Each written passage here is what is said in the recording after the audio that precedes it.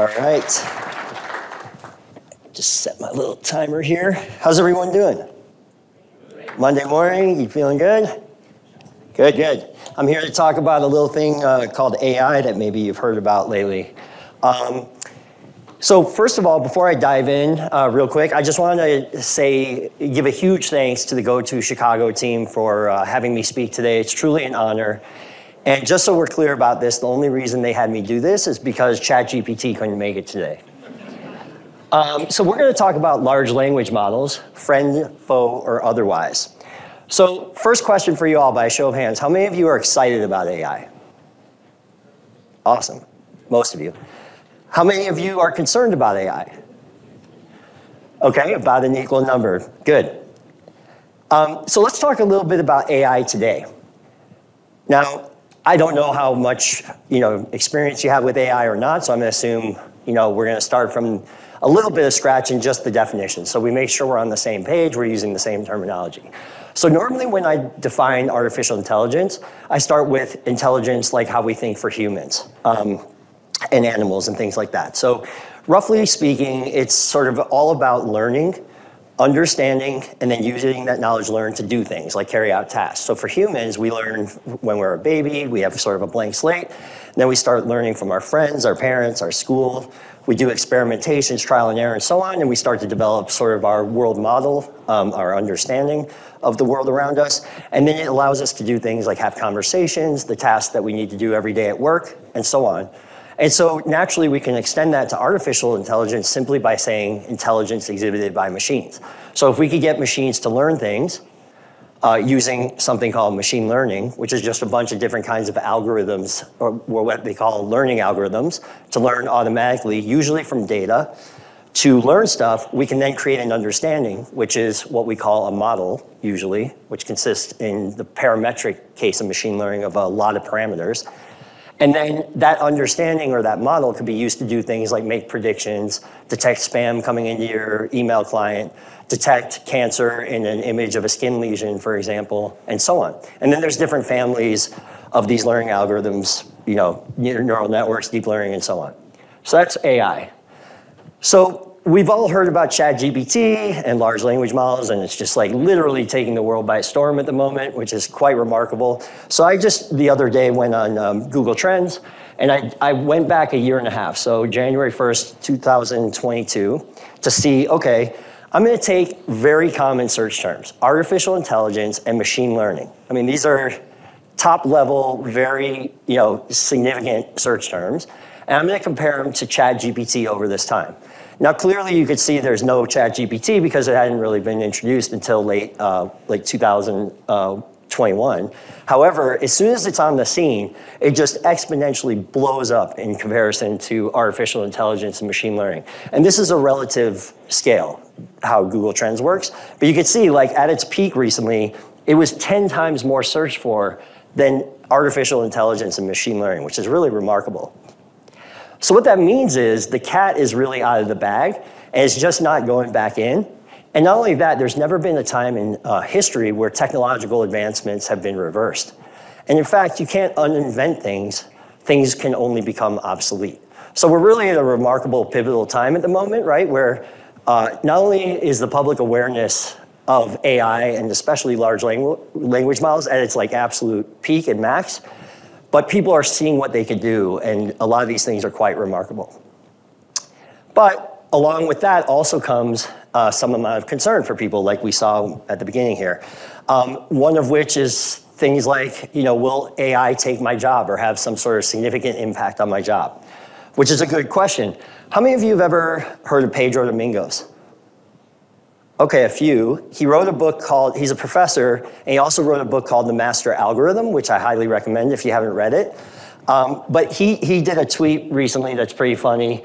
He says, "It's too late, we have unleashed AGI upon humanity. Anxiety-generating innovation, that is." Which is kind of funny and sort of apropos, right? And clearly there's a lot of concern and a lot of hype and all this sort of thing going on out there. Now, one other thing that's worth mentioning is that automation and the idea of augmenting tasks that humans do with something that makes it easier, better, more efficient, whatever the case may be, is not new, right? Even since the invention of tools, that's been going on, and then exponentially going on since the Industrial Revolution. And then, of course, even in the software development space, even without AI, you have this whole movement of low code, no code, and so on, which is also a form of abstracting away those technical difficulties of coding and software architecture and all this sort of other stuff. And honestly, at this point, it's quite, for those of you that try and keep up with this stuff, it's actually really challenging. Things are getting quite dizzying and a little bit blurry. AI is advancing literally daily, every day. And some of this stuff is really hard to predict where it's going.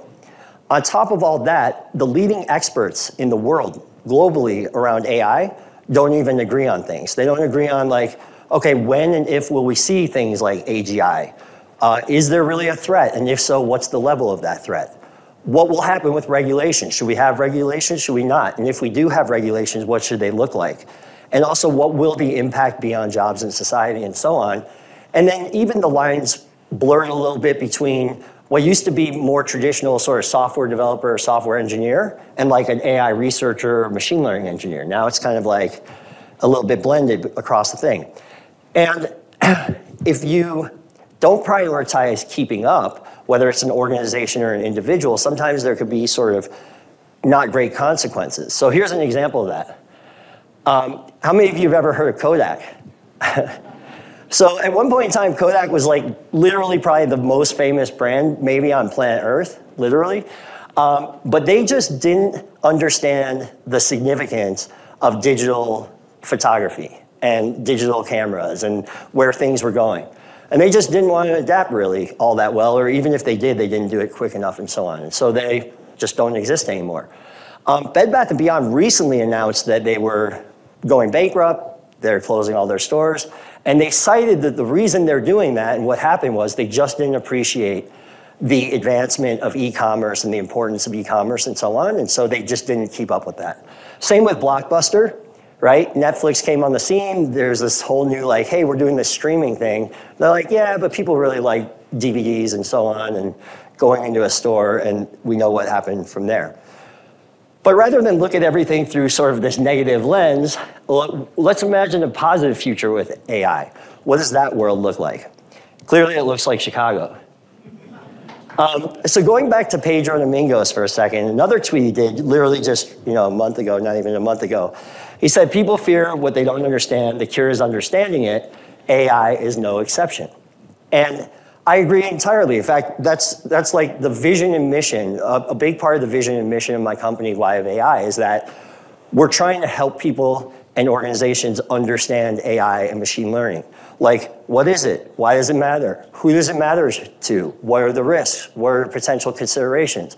What are the opportunities and different kinds of use cases? And how do you use it in responsible, trustworthy, safe, and fair ways? Things like that. So it's really important to gain that understanding. So let's dive into this a little bit more to make sure, we work a little bit on understanding for those of you that aren't. How many of you would consider yourself very familiar with large language models in terms of how they work under the hood? Okay, cool. So we're going to talk about that here today. Great. So from capabilities perspective, what can these things do? Well, we're obviously seeing a lot of really amazing things every day, right? Well, one great library, if you haven't heard of it, although I'm sure many of you have, is Hugging Face.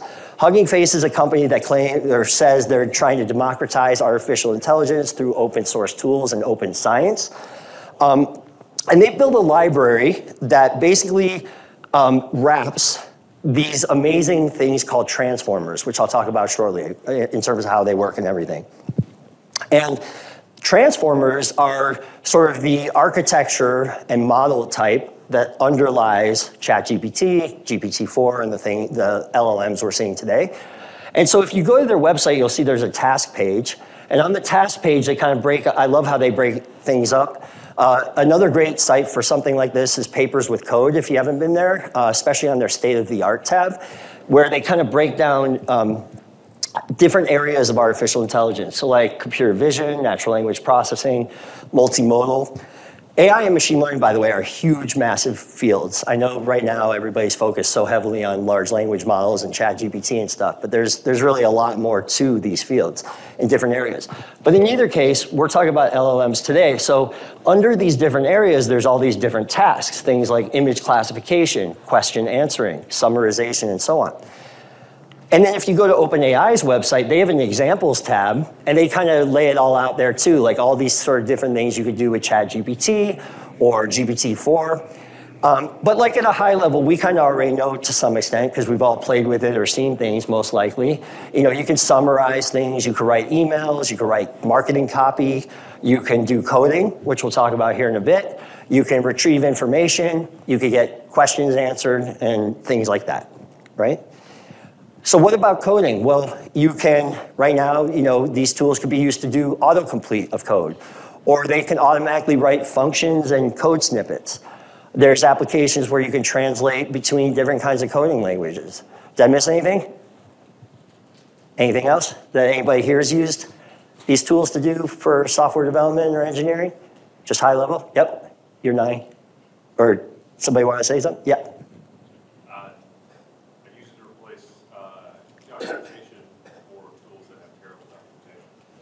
Awesome, yep, used to replace, so the comment was used it to replace documentation for tools that have terrible documentation. Yeah, and there's unfortunately no shortage of not the best documentation out there, which is never all that fun. So how did we get here? What's the evolution of this stuff? Okay, well, it all starts with research. AI research in particular, right? AI and machine learning research. And research doesn't just come from academia, from academic institutions. There's a lot of organizations that do research as well. And of course, the big sort of tech giants and Silicon Valley folks do a lot of research. And usually that research, which advances the field, surfaces itself either in the form of papers, typically, which are published often to arXiv, which is hosted by Cornell University, or at conferences, very large sort of major conferences, right? In the space. So let's take a quick tour of how we got to where we're at today and how all this buzz around LLMs and ChatGPT started. In 2017, a paper was published called Attention is All You Need. This is like arguably one of the most famous papers ever written for AI, by far. I highly encourage you to read it if you're interested. But this is the paper that introduced the transformer architecture and models to the world, essentially. And it also introduced this concept of attention and these mechanisms for what they call attention, called self-attention mechanisms and multi-headed attention mechanisms. I'm going to talk about that a little bit more here in a minute so you kind of understand what attention means, if you don't already. In 2019, a paper comes out by OpenAI called Language Models Are Unsupervised Multitask Learners. This is the GPT-2 paper. This paper is really remarkable because attention is all you need is like, oh, hey, we've got these transformers. They do really cool things and they can like summarize stuff and they can, create kind of a lot of what we're seeing today, but although they weren't as advanced yet by any means. But then this next paper comes out for GPT-2 and says, oh, and they're also multitask learners. What that meant is that these models, these large language models, can also do tasks that they were never explicitly trained to do. So when you ask these models to summarize an article or write a list or come up with ideas for you or write an email, there was never a part of the training process for that model where it was trained specifically and explicitly to do those specific tasks. It just knows how to do them on the fly based on the prompt that you put into them. So that's really remarkable. So this is like, hey, these models are kind of incredible. They understand language to some extent, and they can do things they were never trained to do. In 2020, another paper, again an OpenAI paper, comes out called Language Models Are Few-Shot Learners. This is the GPT-3 paper. This paper goes a step beyond and says, okay, not only can these things do things that they were never trained explicitly to do, but they can also be fine-tuned and conditioned and specialized on the fly at use time by just giving some examples. All right, so in the prompt, you can include examples if you want. That's what's called shots. So if you put no examples in your prompt, that's zero-shot learning. If you put a few examples, that's few-shot learning. But basically, let's say you say, I want to summarize this article, and I want the summary to be in the style of these examples. And then you give some examples that sort of are very succinct, they use a certain kind of tone and voice and something like that. The model right there when you hit go, essentially, sort of learns on the fly to become specialized in writing those summaries like the examples you gave it. So that doesn't have to be at the time the model was originally trained, you could do it right on the fly. That was the big sort of revelation of the GPT-3 paper.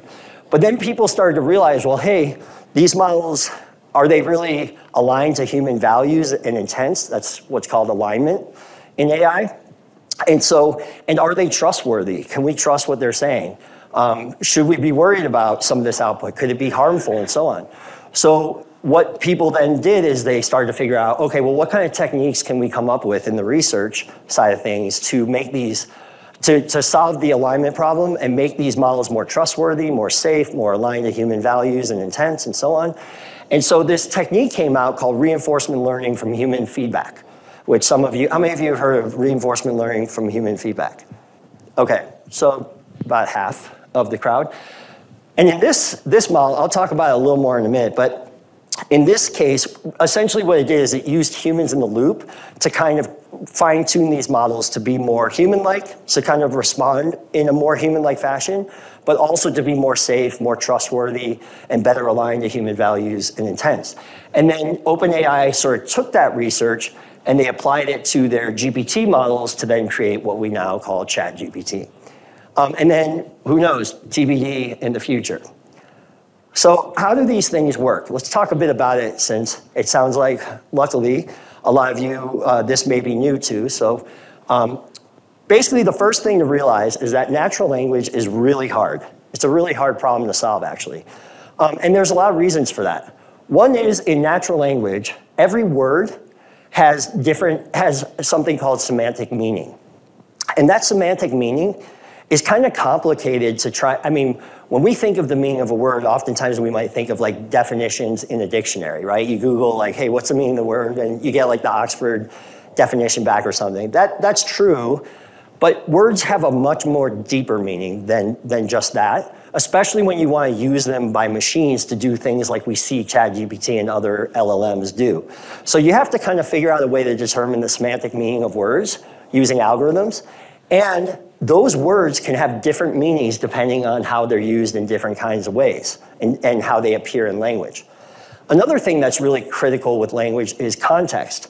So words have their own meaning, but they also exist in context. There's usually words either before those words or there's words after those words, like in the case of a sentence, a paragraph, a paper, you name it, right? And so to understand all that meaning, you need to have both that semantic meaning piece figured out and you have to have the context piece figured out.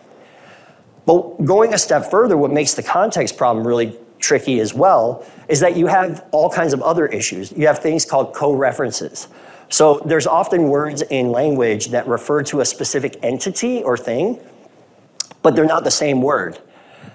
So like I could say, hey, we're at the GOTO conference Chicago right now, and then I could say, it was awesome. It, in that case, refers to the conference, so that's a co-reference. We're talking about the same entity, but the different words to say that, right? A lot of times words can be very ambiguous. And so when you try to disambiguate a word, it's called word disambiguation. That's another issue. There's parts of speech. Some words are nouns, some are adverbs, some are conjugations, some are prepositions. How do you figure all that out?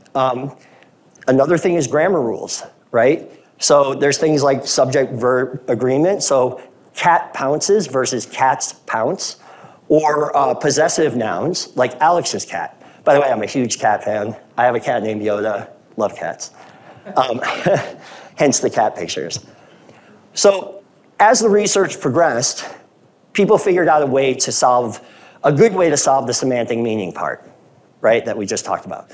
And the way to do that is when we talk about that semantic meaning, basically, you could think of it that each individual natural language word is like a recipe. It's like baking a cake, right? There's a certain amount of flour, there's a certain amount of sugar, whatever it is, it has a recipe. So if we could figure out a way to take a large body of language, what people call a corpus, a data corpus, right? And we train using techniques like self-supervised learning where we don't have to annotate the data. We can kind of automatically learn things about words in their context and so on. So some examples are a continuous bag of words. Another one's called skipgram. We may be able to figure out what are those underlying recipe ingredients or the semantic meaning of individual words. And we call those things word embeddings. Word embeddings are literally just a vector of numbers. So think of like the word queen as being represented by a vector of numbers. This is an example from a great article called The Illustrated Word to Vec, and where each one of these bars is a number and it's just color coded based on the value of the number. And what these algorithms do is they learn what's called a latent representation of the word, or latent features of the word. And each of these latent features, which essentially is just a number, each of those numbers in a vector, represents some latent feature or theme or concept, but it doesn't make sense to us humans. That's why it's called latent, because it's just a number. But it does kind of capture some of those ingredients, like the meaning. And so if we look at different word embeddings for different kinds of words, we can maybe see some similarities between different ones. And one of the examples given is like in the word queen. If we think of the recipe of the word queen or some of those potential latent meanings or features, you know, you could think of things like royalty or lives in a castle or female or things like that.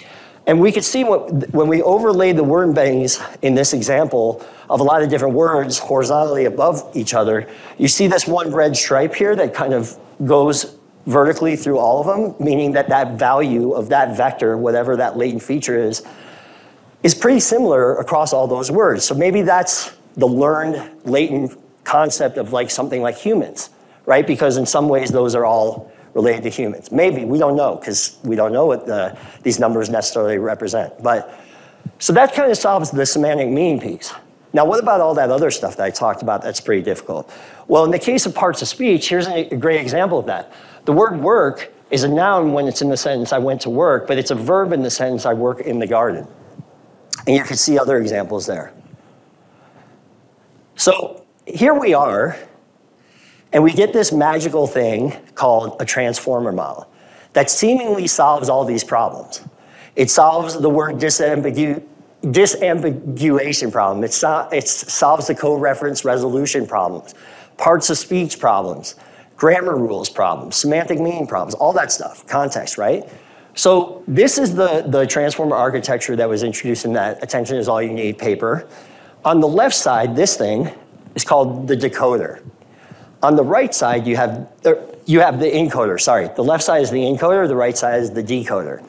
And when you combine them together, you have what's called the encoder-decoder, or a sequence-to-sequence model. And these sides can be trained independently of one another, which means that they can have different, and do have different parameters.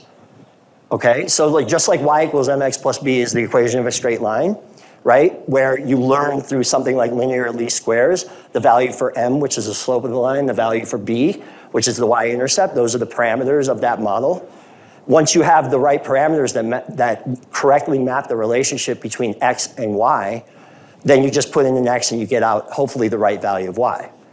Well, in the case of GPT-3, which has 175 billion parameters, the same thing is true. It learned those parameters. In this case, there's just way more of them. But if you put in an x, meaning a prompt, you get out a y through those parameters that maps it to a summary or code or something like that. And by the way, this is a simplified diagram. These things are actually much more complicated. In the case of GPT-3, there's actually like something like 96 decoder layers that aren't represented here. We're not zoomed in far enough. So this is like deep learning type stuff, architectures. And in each of those layers, there's like 1.9 billion parameters. But regardless, this thing somehow solves a lot of those problems with language being hard. Now, the encoder side is really specific and does certain things really well. It works similarly to that word embeddings thing I talked about, where you put something in and it creates latent representations of whatever you put in. So think you get vectors out again, like embeddings, but in this case now, they have a lot more context in them. They're richer. They don't just contain the semantic meaning like the word embeddings do. Now they contain some sort of understanding of context as well, to help solve all those other problems like I mentioned before. Now, part of what makes this so interesting is prior to this way of doing it, we had things called recurrent neural networks, or RNNs, and things like long short-term memory. In those cases, people were really struggling to figure out how do you get these models to have some concept of memory? So they, as you get a long sequence of words or paragraphs, things like that, how does it remember what happened in the context earlier in the language? Well, that's really not trivial, and so people use the architecture itself to handle that. They create these really complex model architectures to try and deal with the memory and all these other issues. In this case, this is kind of ingenious. You see this positional encoding thing here. They moved it from the architecture of the model to the data itself. So when you put an input like a prompt, it converts it to an embedding, then it adds the positional values for each of the words in the prompt. Now it's part of the data that goes into the model, and then you get the output. So that was one of the big things. The other thing is that self-attention mechanism that I talked about earlier, and the multi-head attention, which is what ultimately helps resolve all those co-references, grammar rules, and so on. I won't get into much more detail about that here, but if you're interested, again, I highly recommend you read that Attention is All You Need paper, and there's a lot of other ways to learn more about transformer architectures and the attention mechanisms. I'm also happy to answer questions here at the end. Cool. So let's take a quick look at what do we mean by this attention stuff. Why is it important? Why is it needed? So here's an example from Google. I arrived at the bank after crossing the river. What does bank mean? First of all, bank is one of these words that's ambiguous here because it can mean more than one thing. What's one of the things it can mean? Just shout it out. Financial institution, right? What else could it mean? A riverbank. It's the other side of the river, yeah. First of all, let me ask you another question, or second of all, is there a right answer to this? Is there definitively a right answer? No, so that's part of what makes language hard. But secondly, if we were to try and say that one answer is more probabilistic or correct, which one would we say? Is it a financial? How many of you think financial institution? And how many of you think riverbank? Right, I would say probably more riverbank, probabilistically, like likelihood, right? And the reason is because of this word river. So if we pay more attention to that word, if we attend to the word river and use that to help us disambiguate the word bank, then we might be able to say it's more likely that this is referring to a riverbank, right? And let's look at another example where this attention concept comes into play and why it's so important. This is what attention is all you need figured out, by the way, and what those attention mechanisms in the transformer architecture also help figure out. Now, in this case, let's also see how words can change meaning depending on how they're used, and still the importance of that attention mechanism. So in the first example, server, can I have the check? Server is ambiguous until we see the word check. The word check, if we attend to it more, pay more attention to that word as helping us disambiguate the word server, server becomes a server at a restaurant or a coffee shop or something like that, or a bar, right? But if we look at the second one, looks like I just crashed a server. Server's also ambiguous until we look at crashed, and then crashed has us better understand that this is a machine. And it turns out that all the words in the context or the sentence all play a role in the meaning of, and in the meaning, in the grammar rule stuff, in the parts of speech, in the context, everything. It's just that some words you should pay more attention to than others because they have a bigger impact on disambiguating and doing these other things. And you can visualize this stuff. It's really cool. You can go online and check this out. In this case, we're seeing visualization that, like for a sentence right here, it's showing like the different values, what they call attention scores. So those attention mechanisms calculate scores of attention, like how much attention should be paid to each of the words in a given sentence. And you can kind of see that there. I highly recommend you check that out more if you're interested. And so here we are today, right? We have these large language models. Obviously, the big one everyone's talking about is GPT-4 and ChatGPT. But there's other ones. There's GPT-3 and 4. How many of you have heard of BERT? Okay, a bunch of you have heard of BERT. There's BART, there's T5. And these use different parts of the transformer architecture. GPT-3, GPT-4, and ChatGPT only use the decoder side. So it's just a decoder. That's what makes it generative, because the decoders are a generative thing as part of the transformer architecture. BERT, on the other hand, only uses the encoder side. So it only encodes things. You put something in, and it encodes it into some sort of numeric latent representation of that thing that contains all sorts of rich meaning in a latent space of like the meaning, the context, everything. But once you do that, you can use the output of that to do all sorts of really interesting natural language processing type tasks, like sentiment analysis, part of speech tagging, theme extraction, and so on and so forth. So they're good for different things. And then when you use these last two, BART and T5, are encoder-decoder models, or sequence-to-sequence models, they're good for things like machine translation, converting French to English or something like that, because you're converting one sequence of information to another sequence. So it uses both sides of the transformer architecture. And these models are trained on massive data sets. This is the data set that OpenAI included in their GPT-3 paper. I've seen different estimates of its size. Some people say it's like 45 terabytes, but then was reduced down or filtered down to like 780 or 870 gigabytes. In either case, this is essentially common crawl and web text, or like think of the entire internet. And then books 1 and books 2 are like, just think of a massive, massive number of books that have been digitized, right? And then Wikipedia, all of Wikipedia. So when you think of GPT-3, this is what it was trained on, like the whole internet, tons of books, maybe not all books ever, but tons, and then all of Wikipedia. And that's what gave it, once it learned all those parameters, in the case of GPT-3, again, 175 billion, and some people say that GPT-4 has 1 trillion parameters.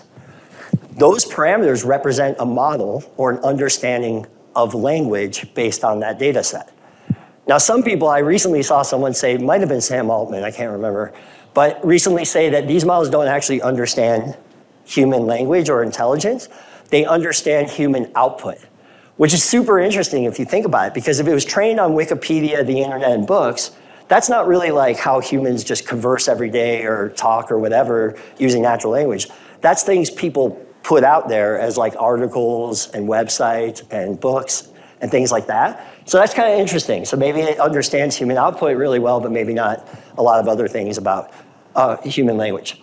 One other thing is worth mentioning is this is sort of a diagram published by OpenAI about reinforcement learning from human feedback.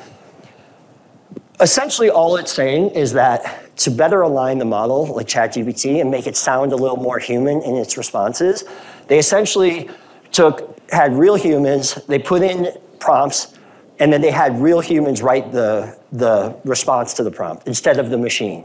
And they used that real human responses to fine-tune a version of GPT-3 called GPT 3.5 or Turbo or something like that. Then they fine-tune that version of GPT-3. Then they use that new fine-tuned version to then create like 5 outputs for one individual prompt and repeat that process.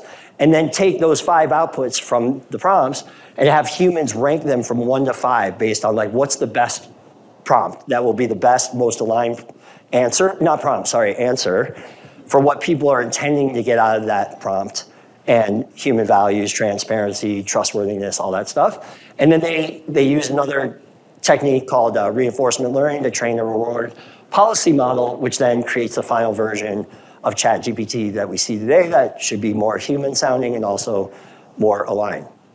And so this has raised this whole new field of prompt engineering, which when we think of prompts, when you put a prompt into these models, they can contain multiple things. One is they can contain a system message. So you say, hey, you're a professional copywriter that specializes in writing copy that's very friendly, enthusiastic, and helpful.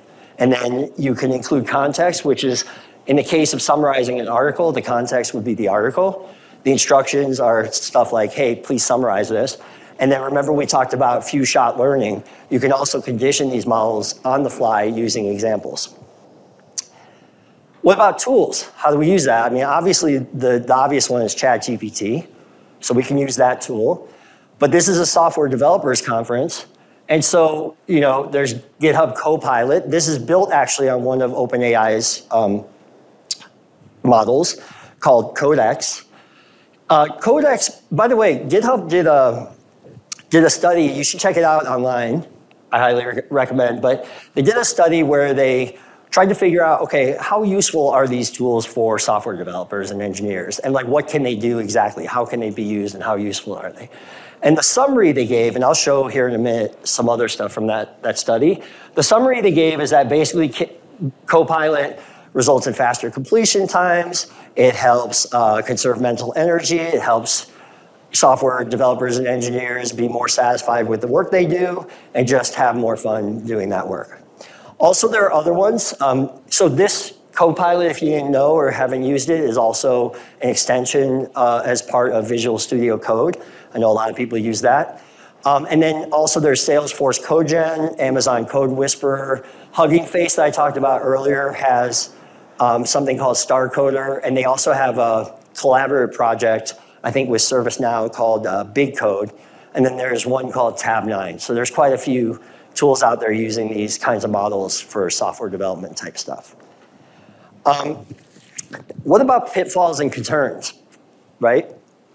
Well, number one, these models, as amazing as they are, and they even get some people thinking they're demonstrating human intelligence or whatever, and AGI, some people maybe say, they really actually have major gaps and pitfalls, so we'll just quickly go over some of that. One is common sense. We as humans have common sense that these models do not at all have. And some people refer to that as a world model. A good example of that is that I know, without even thinking about it, that I shouldn't start walking backwards. Why is that?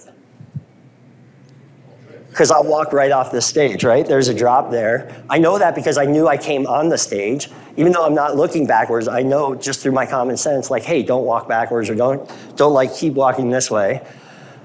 There's a lot more examples of that too. Reasoning, causality. Humans have a really good sense of causality, like which things result in what other things and by how much. Even if we don't think about it that way, we really do, whereas algorithms and machines and things don't.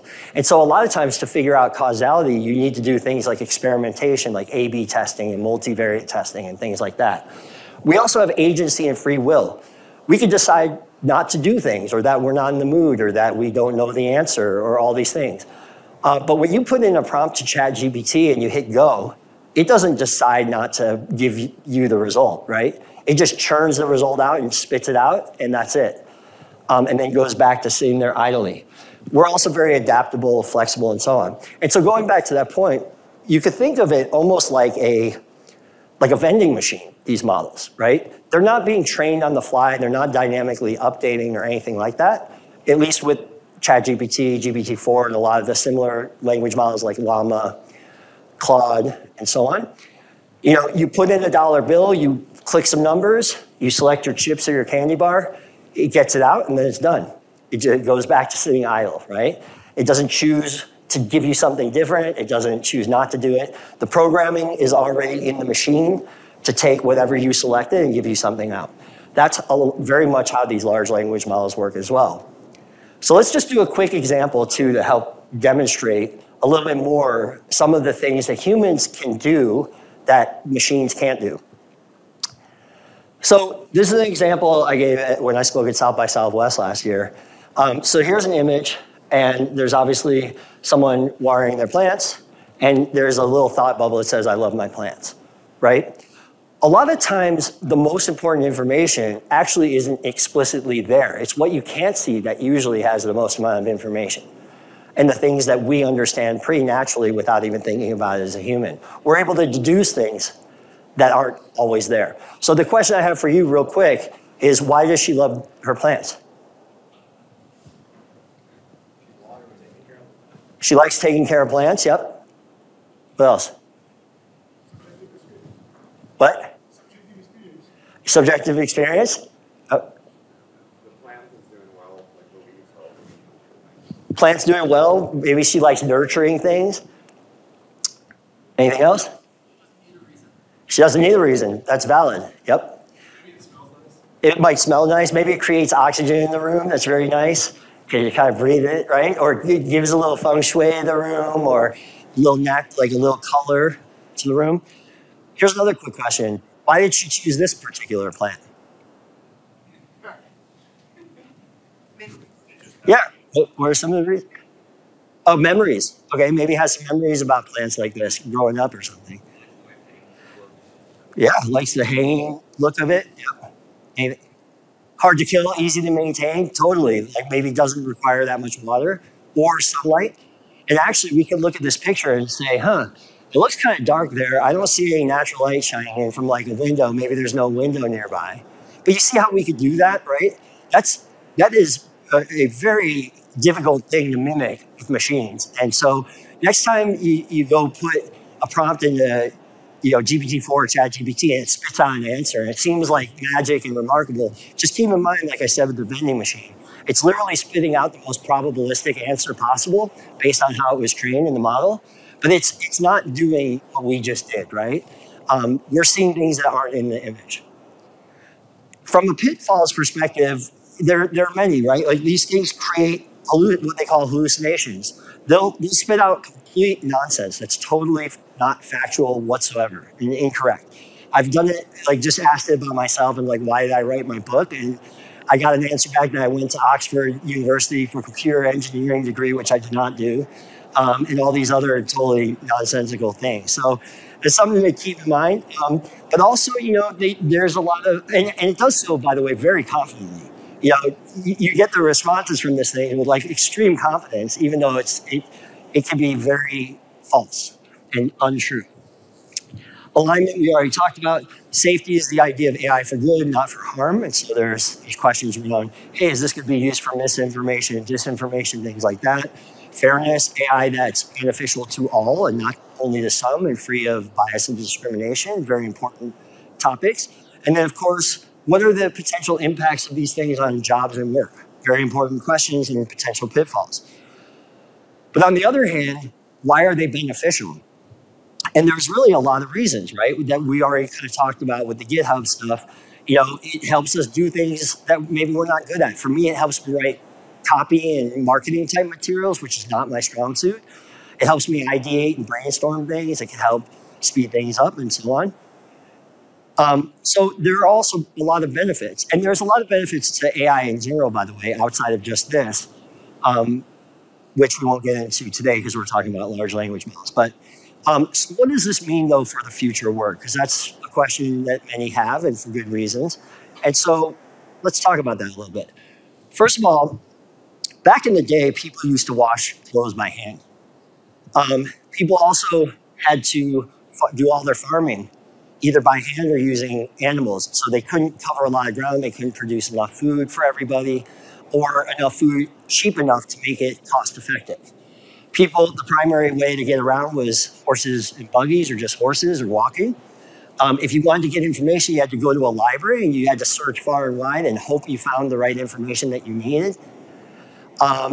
Filmmakers and film editors, for the history of film until certain developments, which we'll talk about next, the folks had to do a very tedious, long process of like cutting and splicing every little bit of film. It would take a huge amount of time. It was a huge undertaking to create movies. If you wanted to get money out or make a deposit, you'd have to physically go to a bank and you'd have to wait in line and do all these things. And if you wanted to write things, either you had to do it by pencil and paper, or through a typewriter, which is very error prone. And if you made a mistake, you have to start over again, things like that. So, of course, we live in a world now where we have laundry machines and we have tractors that can farm much, much greater pieces of land and create much more food in a much more cost-effective way that can be passed on to consumers. We have airports. Think about, by the way, when you think about job automation things, think about how many people work at an airport. Just one airport. It's for every few of those horse and buggy driver folks that were out of their job, a lot of times, in fact, through most of history, technology has really usually resulted in a net gain of jobs, not loss, and sometimes huge numbers of jobs. It just depends. We obviously have computers that could do so many things. We have tools like Adobe Premiere and Photoshop that make film editors and photographers' lives a lot easier and better. We have the internet, so we don't have to go to libraries every time. We can kind of find whatever we need anytime. And we have ATMs. In a study done by Deloitte, people were asked, hey, do you believe AI enhances your performance and job satisfaction? And a whopping 82% strongly agreed or agreed. Going back to that GitHub study, this is a chart from that study where they basically pulled all these different workers, software developers and software engineers, and they said, hey, what do these models do for you? Things like Copilot, like we talked about, right? Like, how do you use them? What do they help you with? And they had a list, like I'm more productive, more satisfying, and so on. And you could see that the number of participants that agreed or strongly agreed in virtually all cases was pretty significant. And there weren't many that were like, no, it doesn't help me with these things, which is kind of interesting.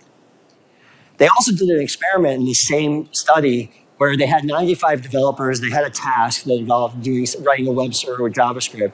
And they had 45 used Copilot and 50 did not use Copilot. And the ones that used it completed the task in 1 hour and 11 minutes as opposed to 2 hours and 41 minutes, which was 55% quicker. So the question is, okay, what does this mean for jobs? Is this something to be worried about? It may be. We'll see. Time will tell. I mean, as I mentioned earlier, technology has always impacted jobs to some extent. Oftentimes, again, it's creating new jobs. Most of the research today shows that there's likely to be a net gain of jobs for the foreseeable future, not a net loss and so on. But it can definitely have an impact on some jobs and the tasks that people do every day. And here, The Economist just last week or so, or May 7th, came out with this article, Your Job is Probably Safe from AI. And New York Times a couple of days ago came out with an article, The Optimist Guide to Artificial Intelligence at Work. One of the other interesting things to think about is as of May 5th, 2023, at least here in the US, our unemployment rate was 3.4%, which was a 54-year low, and there were 253,000 jobs added in April. And this is during a time where the world is the most technologically advanced it's ever been. So it's an interesting point of reference in terms of real data and evidence and facts and things like that. And sometimes now you're hearing people say, well, AI won't take your job, someone using it will. And I think this is very true, although there's some nuance to that in that some jobs will potentially be replaced by AI over time. Although for others, some tasks may change significantly. It's a little hard to say, although in history, I think for the most part, there haven't been any concrete examples or maybe one or two where an entire job got replaced and automated. There's a lot more that we do every day in the work that we do that LLMs can't do today, right? Like just one LLM can't do everything that everyone does at their job every day.